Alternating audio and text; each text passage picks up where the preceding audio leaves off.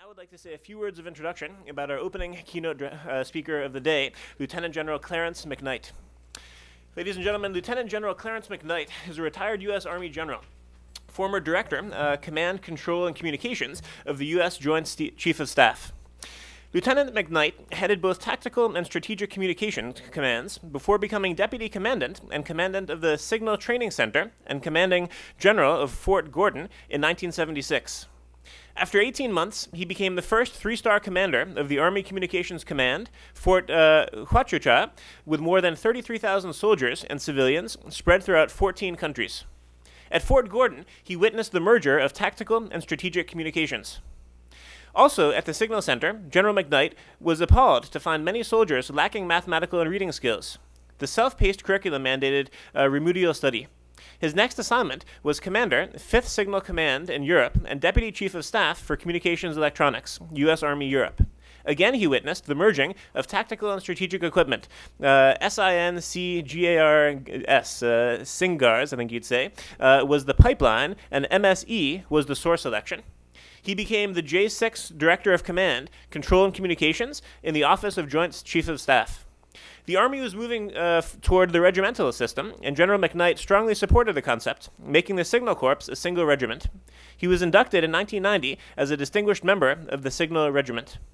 Clarence McKnight graduated from the U.S. Military Academy at West Point, class of 1952, and he officially retired in 1987 as the U.S. Army Lieutenant General. The topic that he's chosen this morning is Global Networks, Enablers for Soft and Smart Power.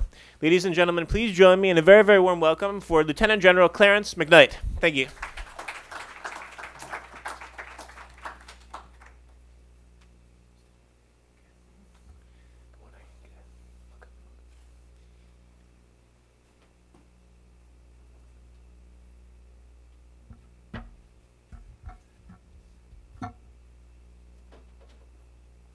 You have to be patient. When you get to be 82 years old, you don't move as fast as you did when you were 30.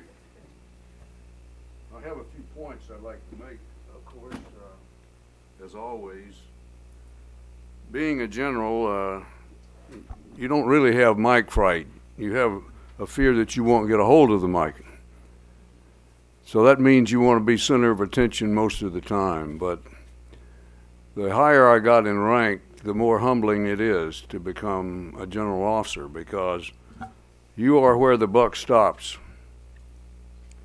I want to talk to you a little bit about this enabler of soft and smart power. I have a book that's coming out. I'm not pushing on the book right now, but it won't be out till Christmas. But it's entitled From Pigeons to Tweets. In the Korean War, thank you very much. He knows I'm going to run out of spit here pretty soon. In the Korean War in 1953 and 1954, I spent a lot of time on top of the mountains and in the hills, and we had pigeons as backup communications, and I used to put little pieces of paper in their little feet and launch them, and away they'd go.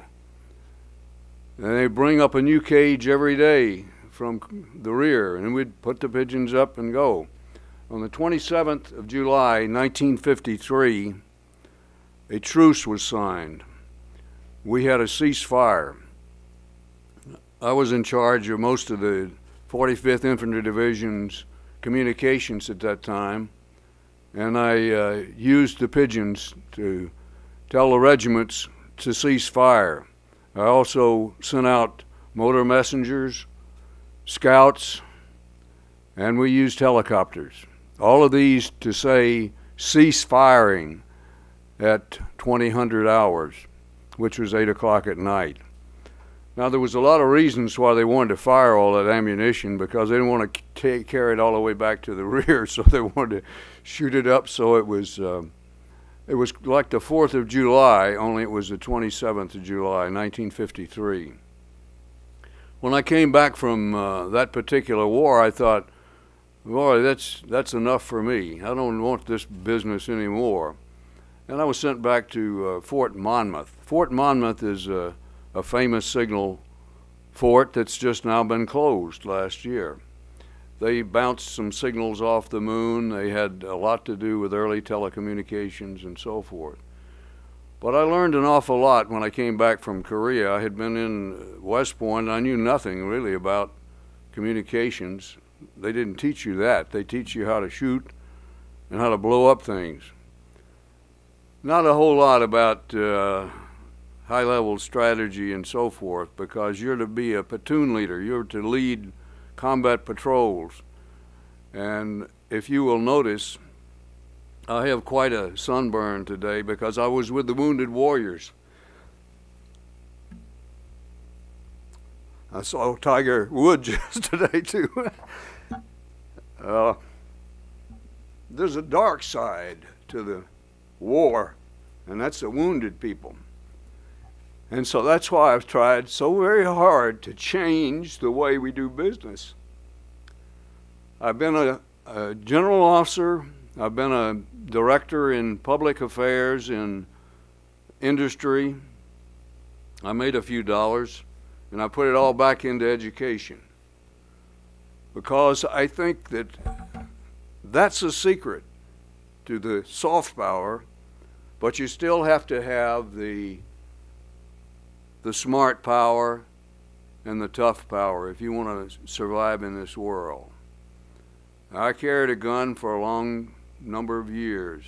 I had bodyguards. I've been through just about every country that has any kind of armed force in the world. In 1961, I was alerted because the Chinese were getting frisky with the Indians. Has anybody ever heard of the mountain warfare that occurred in 1962? Most of you are too young to even think about that part of history, but the Chinese attacked India in 1962, the fall of 1962. They made 2 penetrations. They came down through Leh Ladakh and through the northeast frontier area. The United States has always been very compassionate and also very smart about diplomacy. We like to think we are, but as I said, the dark side is the wounded people that have to live with those wounds the rest of their life, and some of them that have PTSD, which is post-trauma from an explosion like an IED, an explosive device in Afghanistan and Iraq. They never really recover. They may push back the memories, but they never really recover. Some of these kids that I saw yesterday are in the prime of life, no legs, no arms. But Tiger Woods was a big upswing for him. What I wanted to say about education, and that's what Mark had said, was when I was the commandant, we had more and more complex things to teach the young people, and yet they were going downhill as far as the public education was concerned. You could hardly find anybody that could go into a 42-week course on repairing a cryogenic filter on a 6-story antenna, a satellite antenna. As I said, I have seen from pigeons to tweets, and I've worked with satellites. I had to go back to the well, the educational well at the University of Michigan, and really learn something about telecommunications. I went through a lot of the courses that the astronauts went through. I'm not sure that talking to people about astronauts has too much meaning today, but it's still an exciting thing to think of researching in outer space. Also, when I was commandant, the biggest attraction during any kind of display were always the displays that NASA brought in. There's something exciting for young people about space. The Army has always been interested in space, and the U.S. Army Association perpetuates all the kinds of things the Army is interested in. This is a a manual I just got a week or so ago. It says U.S. Army space capabilities in enabling the force of decisive action. Well, the title, you enable both peace and war. And we use every means of communication from, we took the pigeons out though in 1957. We retired. That little line in the congressional budget was tough sometimes to defend on pigeon feed. So they came out in about 1957 and closed down.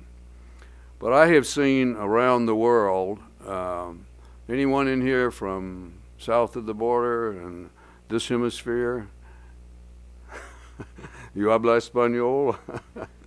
Well, when I was in El Salvador, I was supposed to be the asesor de telecomunicaciones por la fuerza del Salvador. And that's supposed to be the advisor in telecommunications for El Salvador. I had an ID card which called me a comandante. And it didn't take me but about 15 minutes to give them all I knew about radios at that particular time. And they didn't really want to talk about radios. I said, ¿Qué quiere usted? And they said, we want to learn to speak English. So you'll find a lot of young people, now they're older, that have a Tennessee accent because I tried to teach them English. And that's an element of soft power. That's really getting next to people.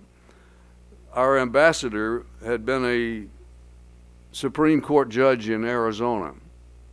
His name, by happenstance, was Raul Castro. He was really a wonderful guy. He later became the governor of Arizona. And that happened to be when I was chief of staff, and it's pronounced, Mark, Huachuca. All the GIs used to call it, we gotcha. It's now the home of the intelligence community. It's still headquarters for my old command, which is now called NETCOM. And don't ask me about NETCOM because they destroyed what I built, I thought was a wonderful enterprise. I had air traffic control. I had the whole 9 yards. In other words, I had the whole tamale. But they broke it down into little pieces, and the command still is a global command, but it doesn't have the strength or the tenacity when I put it together with the computer systems command and the communications command. There's an awful lot that people take for granted, just like our lights, our power, and everything else. And I'm sure that Secretary Chertoff mentioned cyber. Does anybody have a hankering to talk about cyber? I'm sure you don't. But that is a big threat. Cyber is a big threat. You can shut down a power grid. And as you can tell, I don't know whether he mentioned, I missed part of his because of our wonderful transportation system here. I'd missed part of his lecture yesterday, but Estonia was shut down. The government of Estonia was shut down. And now they have one of the better systems in the world as far as protecting their particular systems. One things that most people take for granted are power. You know, where's the power? Where's the air conditioning? Where's this? Where's that? And now we take for granted that anytime you pick up a phone, you're going to be able to talk to someone. Not necessarily so. There are a lot of people in this world don't want you to talk, or if they want you to talk, they're going to listen to everything you say and take it down and repeat it back to you. And that's the infrastructure. And most people don't like to talk about infrastructure. It's very boring. It's the stuff that's in your basement. You know, it's where you really get your heat, you get all your connections come in, and if you have HD today, you wouldn't have anything if you didn't have all that stuff down there in your basement. And that's where your gas comes in too, and that's also for evil people to blow your house up.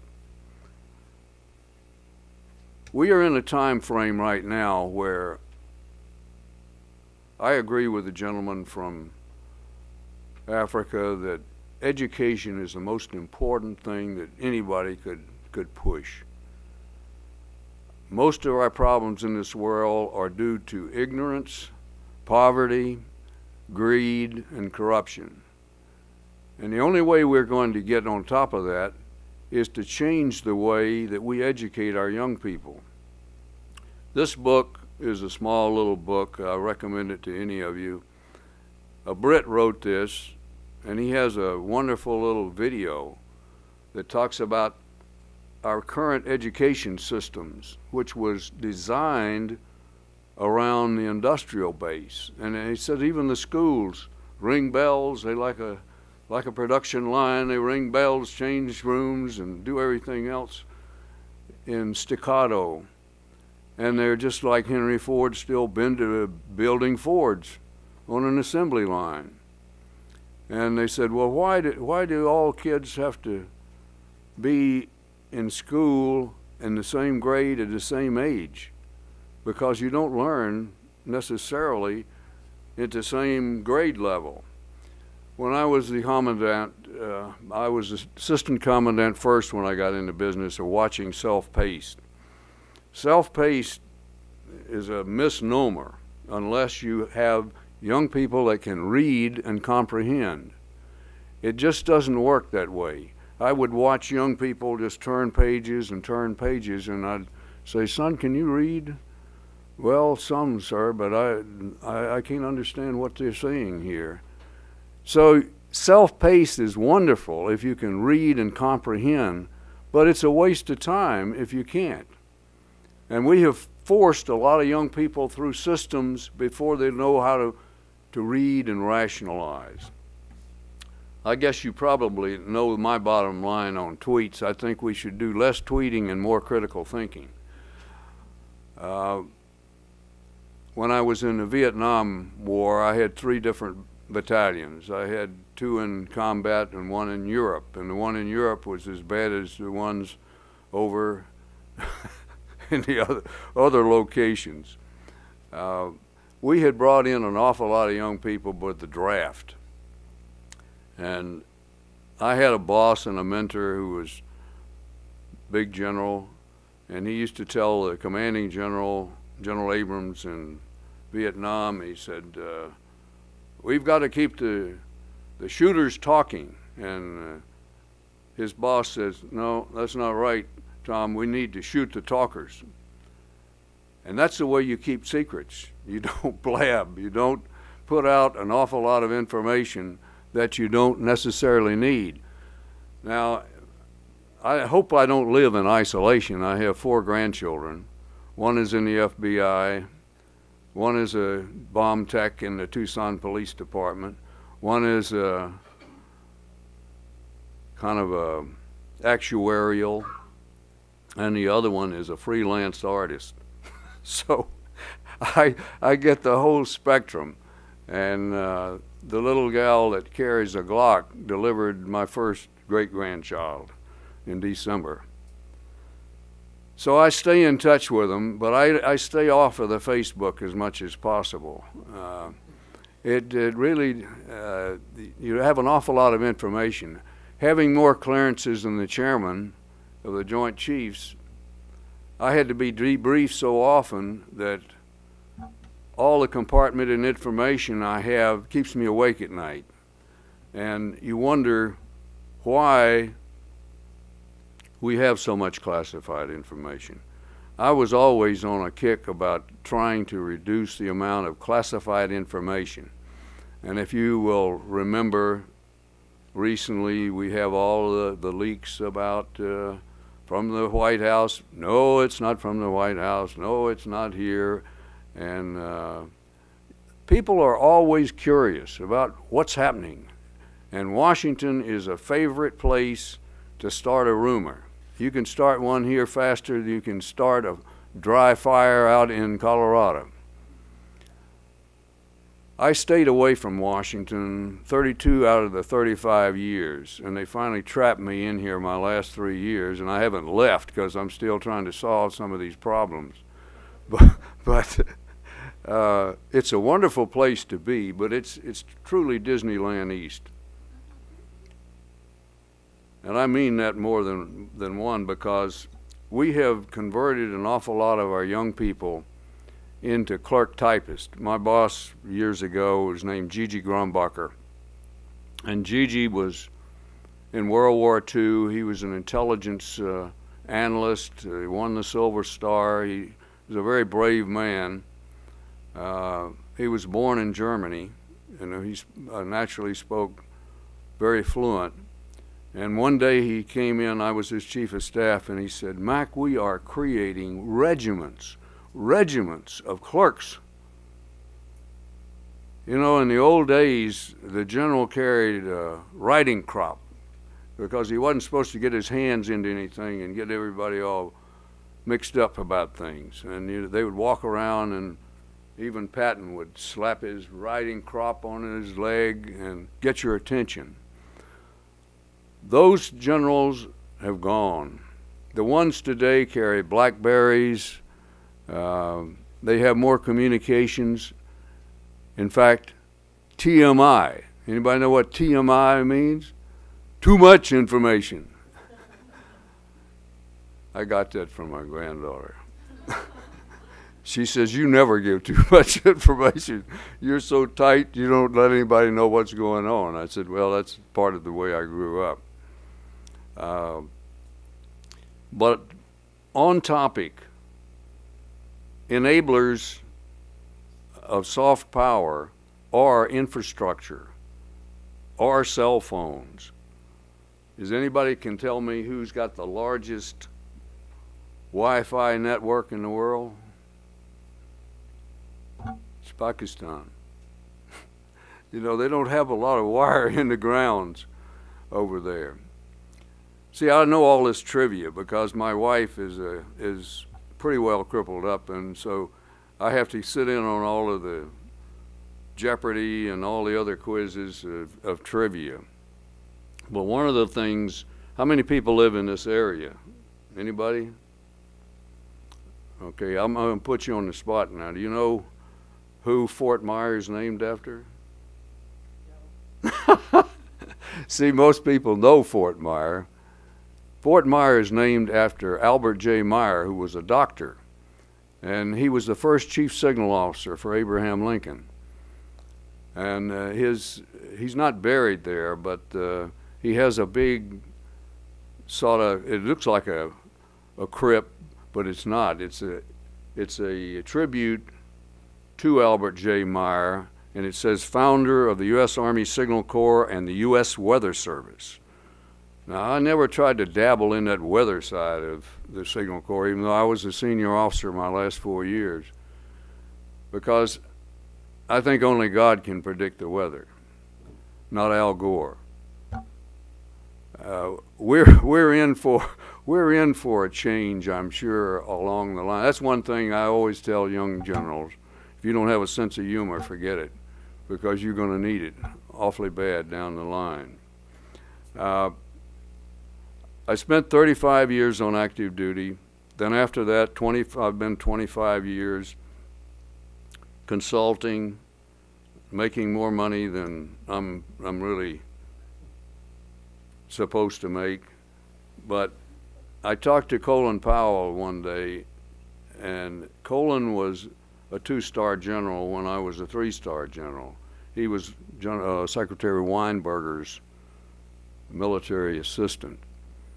And naturally, Colin has become extremely famous and so forth. I wish he had run for president, because he's a very solid thinker.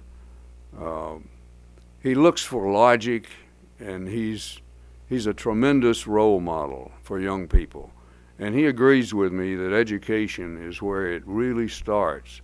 I have another education warrior on my side, and that's Jim Kempsey, the founder of AOL. Jim and I share an honor by being on the parade ground in 2008 as distinguished graduates of West Point. Jim for founding AOL, and me for surviving as long as I did as a signal officer. I'm the only signal officer that came out of West Point. They don't have a single general officer from West Point anymore. I closed the door, I guess. but they were very kind, and Jim is a superb supporter of education. He tries very hard to support the charter schools, and he's from the Washington, D.C. area. And he's a tough warrior. He's an infantry officer. He and I served on the bicentennial for West Point for 8 years. Most people don't know that West Point is 200 years old in 2002. It was actually recommended by George Washington, and it was founded by Jefferson. And the class of 2002 has been part of that Wounded Warrior Corps. And the times have changed. When I was at West Point, there were no women at West Point. There was no don't ask, don't tell kind of stuff either. But that's changed. We are changing as a society. You look around Washington, you go to any relatively large city in this country, and you will see what one young lady that interviewed me one time said, you see the hues of the human race everywhere. And I said, that's true. You know, everywhere the GIs go, they bring home brides. And that's another, we have our immigrants and we have our young brides that come home. And I have been a member at the Fort Myer Chapel since 1984. And it is wonderful to see the second and third generations of young people. And they come from around the world, Thai, Korean, from Africa, Norway. The military serves wherever they send them. They don't go select. I put on my preference statement Hawaii every year, never got there. Only R&R. But we have a democracy here which is messy. There's no question about it. But we do change every so often, and we try again. But I've never felt uneasy in the military. I always look to the civilian leadership, and if they screw up, they screw up. But I'm not going to screw up. My heart is in my business, and I think that America needs to turn around and look at the right priorities. The right priorities today are education. And I've got some solutions. If you want to talk about cyber, read Carafano's Wiki Wars. And it's interesting if you're in the technology business to look at these kinds of books. My friend John Grimes was the Assistant Secretary of Defense for Network Integration. He did such a marvelous job like me, they did away with his job. When they can't understand something, they do away with it. That's the essence of the way our government works. The only thing that they haven't done away with, that they created, I'll bet you that most people don't know why the Department of Energy was created. It was created to make us energy independent. We ain't got there yet. We got a long way to go. But being in this, she got my 5 minutes up there. Said, old man talks, he rambles on, don't let him talk too long. But I wanted to tell you that in my 35 years, I spent 16 overseas, and I did a lot of that in what I call soft power. There was a very small mission in India when I went over there, and I traveled all over, up into the mountains of the Himalayas, and I saw what looked to me like the turn back of 2 or 3 centuries when I watched the people spinning on their spinning wheels and herding their yaks up in the northern areas. And then I visited places like Tezpur where they flew the hump in World War II. America has been everywhere as long as it's existed, and Colin Powell aptly said we don't ask for any territory except to bury our young and our dead. And we are not an expansionist, even though we bought the Louisiana Purchase and we bought Alaska from Russia. I mean, we got enough space. We just need to have smart people, that's all. And we need to reverse this thing. We have the best universities in the world. We have 80 out of the top 100 universities in this country. We have a lot to be proud of as Americans. But if you don't take that knowledge and bring it up from the bottom, it's going to die off. We're not going to have it. Right now, we really have to depend on smart immigrants and visas and so forth. We need to teach people how to do things. My father could do anything. He didn't have but 11th grade education, but he was born on a farm. He knew how to fix anything. Well, he said, son, you're a good tool holder. So I made a system. I made a choice. I don't want to be a cotton picker, and I don't want to be out here on a farm anywhere. But it has been my privilege to serve the nation for over 50 years, both in active duty and in service to other people and not-for-profit organizations. I've been the chairman of the Community Learning and Information Network, which helped spawn the distance learning sites for the National Guard all over the country. And we are very, very proud of our soldiers. The National Guard now has partnerships with what used to be the Eastern Bloc countries. And by the way, I mentioned Estonia as a cyber victim. Maryland is the partner for Estonia. So ladies and gentlemen, I look forward to a question or two if you'd like. I think I can hit most of the areas of the world. I had a global command, 33,000 people in 1,400 facilities, and I had the responsibility for air traffic control, communications.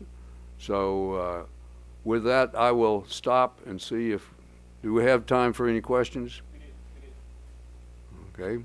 First of all, express our gratitude. Thank you very much.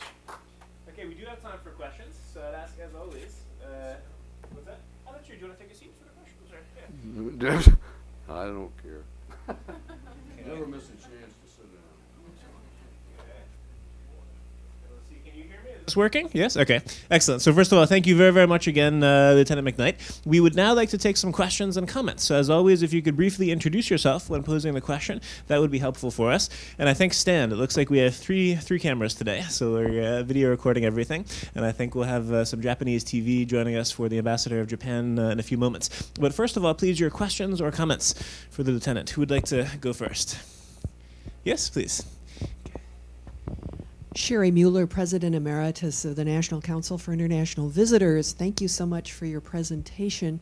Wanted to ask you, you gave us some good reading lists. I've just finished the book Drift by Rachel Maddow about the increasing militarization. And how do you feel about the fact that the escalating military budgets, it's very hard for those of us fighting for Fulbright programs and international exchange to dent our members of Congress and advocate for the international educational programs. And I wondered what you thought was the best argument to use with some of our members of Congress to help them understand we need to spend money on this kind of thing as well. Well, that's a good question. I don't know, am I on here? You can probably hear me as well. I get emotional when I talk to these young people that have war wounds and so forth, and I'm not a pacifist, but there are really an awful lot of ways that we could economize. We've got young people now that represent less than 1% of the nation. Where you have the big expenditures are in the big weapon systems and in telecommunication in my field. This book I told you that I'm putting out as a Christmas gift for my family. I said I'll sell at least 5 copies of it. I talk about the stimulation of the military-industrial complex. And I, through 50 years of association as a consultant and so forth, I got a good insight into why this exists, because there are so many people employed now in the defense business that to cut back, they're now having paranoia about the sequester. They really are. Now, a good common sense person can run a professional military with a lot less hardware than we're doing today. As I mentioned, we created regiments of people that want more and more information. And when you have all this more and more information, the TMI kicks in and you got too much information and you don't know what to do with it. We have spent billions of dollars in fighting to preserve things that we don't need to preserve. They just delivered something like 700 pallets of a scientist who was a astronomer, Sagan, to the archives here. Well, you know, I shipped out 7 boxes out of my office when I left because I was bringing all the mementos in, and so I just shipped them to a museum somewhere. We seem to be keepers of things we don't really need. And our motor pools are full of trucks. You know, now it costs $300,000 for an up-armored vehicle that can get blown up by a $5 IED. I mean, let's get serious about how we're spending this money. And I mentioned that I believe I've worked for both the Democrats and the Republicans. I worked for Sam Nunn when I was commanding down in, I say that because they really do. They control everything you do. They control your budget. They control everything. Congress has got you nailed to the wall. If you're sitting there like a marionette and not cooperating with them, you're out of business. Sam's a good golfer also. That doesn't hurt. I worked for Goldwater, Senator Goldwater, when I commanded Fort Huachuca. And they would listen to me. I'd say, we don't need to do this. We don't need to put that. And there are internal arguments. You have to go on record with a congressman and say, no, we don't need that. But it always involves jobs. I was the biggest employer in southern Arizona at Fort Huachuca because I had the AEG, the Army Proving Ground, and I had the intelligence center there when I was the installation commander. And you cut back, you do a BRAC, and people get nervous. They start dancing on the ceiling. Oh, can't close Fort Gordon. Yes, you can close just about everything you want to close if you want it. Fort Ord, they closed Fort Ord, and it's now a extension of University of California. Classroom without walls. I'm very passionate about education, don't get me wrong. I know how to shoot too. It's very important. You get smart people. You need to have fewer people just milling around, because I've had that happen in peacetime, in a peacetime army. You don't want to have more people on duty than you can have. They'll be painting rocks and they'll be cutting grass. They'll be doing all this other stuff. I was hauled up before the IG one time.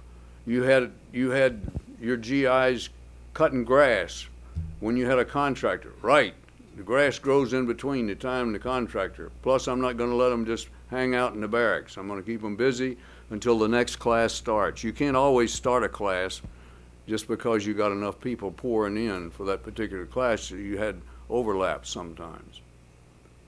Management is very important, and you know, I'd be the first to tell you that they have as many general officers today for half the forces that we had. They got more of them now. Does that mean it takes more generals to run Run more people? I don't know.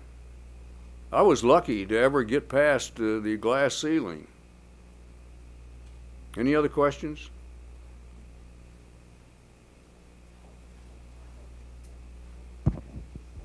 Hi, I'm Thomas Cotter. I'm a student at Old Dominion University. First of all, thank you for coming, sir. Can you hear me? What university? Old Dominion University in Norfolk. You spoke multiple times of the importance of education, so I was wondering if you could tell us about the GI Bill's influence on cultural diplomacy and the importance of having educated military personnel abroad. I think it's very important, and I think the GI Bill, I was a benefit of the GI Bill from World War II. Not that I was in World War II, I was 16 when it ended.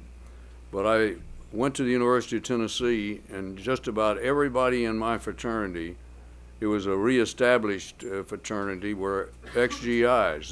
They had the GI Bill. I got to use their books. I didn't have to buy books. And they were very mature. Most of the young people coming back now that have been shot at, you can believe that they are very mature people. I talked to some Navy SEALs yesterday. One had no arm, one had no leg. Courageous people, conscientious, want to do something good. One of them was I could talk to him because he was a demolition expert, and my grandson, he blow up anything. I mean, he's got a moon suit and he can go in anywhere. And any time that the president comes out in that part of the world, he's in the convoy. These young people are very conscientious. Once they see death up close, and the GI Bill, you can't do enough for them. Now, there's a whole industry out there that's trying to sap the government with bum material. The content is the important part. I had some other stuff I was going to talk to you about, the evolution of information, and I wanted to talk about Peter Drucker and so forth, because he predicted, you know, that a lot of this information will go away on the technology, but what will remain here will be the content. And in this not-for-profit that I have been pushing on for 20 years, I said, quit, get off of the technology, get on to the content, because the content is the mana of education. And if you don't know how to impart that, we have a school that I've been kind of looking at very closely out in California. It's modeled really on the one-room school where you have peers and mentors. The first grade mentors the kindergarten. The second and third grade are together. The fourth grade is sabbatical. Fifth and sixth are together. Seventh and eighth are together. But there's not anybody rattling around without a mentor and a helper. And it's not what Ken Robinson says, you know, they say that teaching to the test is the way that the military used to drill people. But the way I drilled people was giving them tests to see if they knew how to take a radio apart or how to put it back together. Did it work after they put it back together? Those are true tests. Now, some of those are in the area of vocational training and that you don't need. And I'm not against the liberal arts. I think they're very important. I was at West Point. I was in the art club because I like to draw. But I also like to go to New York and see all the models too. I always had a scheme, you know, if you're going to be in something, get something out of it. The GI Bill is very important, and they can't spend enough money as far as I'm concerned. I'd rather not build a carrier or an up-ended Humvee.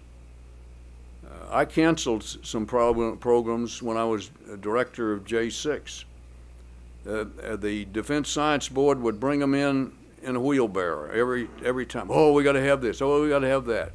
So when I was a consultant and they were paying me a lot more, I was even killing more out there, because even in those days, everything is designed to keep the industrial base perpetuated. And that's not all bad, because we actually have a business selling that stuff to our allies. But the education is where we should be focused right now, and we're not doing it right as far as I'm concerned.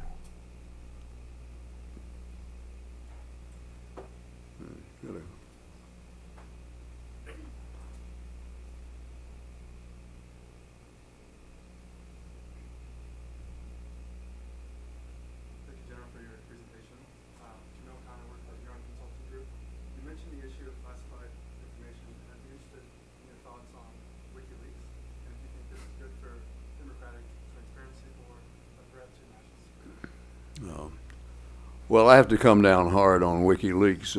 I was in charge of cryptographic sections all over the world, and I was against the release of information on the Pentagon Papers. There's something that can be done by giving good briefings without giving away the crown jewels. And WikiLeaks, you can't change the world. You know, you've got to speak truth to power, but you can't be a whistleblower inside of the security arena. I mentioned John Grimes. I don't know, do you know John? John and I worked together for years and years and years, and he's a speaker on the cyber end of it right now. And I would recommend that you read this book by Carafano, which is called Wiki at War. John is at the Heritage Foundation. There's other people working at Brookings and AFCEA that are very interested in trying to tie the tail on the donkey as far as cyber is concerned. WikiLeaks, bad news as far as I'm concerned, where PFC can put a flash drive in and run off with the secret sauce. I've been in federal court for 4 years already on impinging on intellectual property, and I'm still chasing a dinosaur. It's very difficult to defend patents and the technology. Nobody understands this stuff. I used to sit in the tank with 3, 4-star generals and admirals, and their eyes would glaze over, you know. And I try to put this into Dick Jane charts and so forth to explain all this stuff flying around out there, 22,500 miles in space, and then you'd have these smoke blowers come in and say, "Oh, we got to have GPS." I said, "What orbit does GPS fly in? What is the orbit? What's the altitude? How many are in the constellation of GPS? How often do they have to be refreshed?" Nobody understands this stuff, you know. Talk to John Grimes. He'll tell you about going to Sicily and talking to scientists that are trying to defang the nuclear weapons. And their idea is use nuclear power, but use it for useful purposes, not to blow up the world. The first thing that I had, and when I gave a speech as a potted plant replacement for the chairman occasionally, I had his speechwriter give me all the words. You know, the first element of military strategy was nuclear deterrence. Then came control of the seas, control of the use of space, blah, blah, blah. You know, all of those, you have the industrial base sitting outside the door ready to put this, oh, this will work over there, this will do over there, and so forth. And I found out there were an awful lot of people that I call acronym managers. They knew what that acronym meant, but they didn't know anything behind there. I'm a lifelong learner. I open that cage every day and I look at the Wizard of Oz back there beating on a pan. Because he's there, and don't you believe he's not. Thank you for your attention. I know I'm getting close here. Appreciate it very much. God bless you all. We'd once again express our gratitude to Lieutenant General McKnight. Thank you very, very much, Lieutenant McKnight. It was an honor to have you back at the ICD. You're, I think, definitely part of the ICD family at this point. So it was great to have you back. I'll just shake your hand and then give a brief introduction for the Ambassador of Japan. Thank you very much.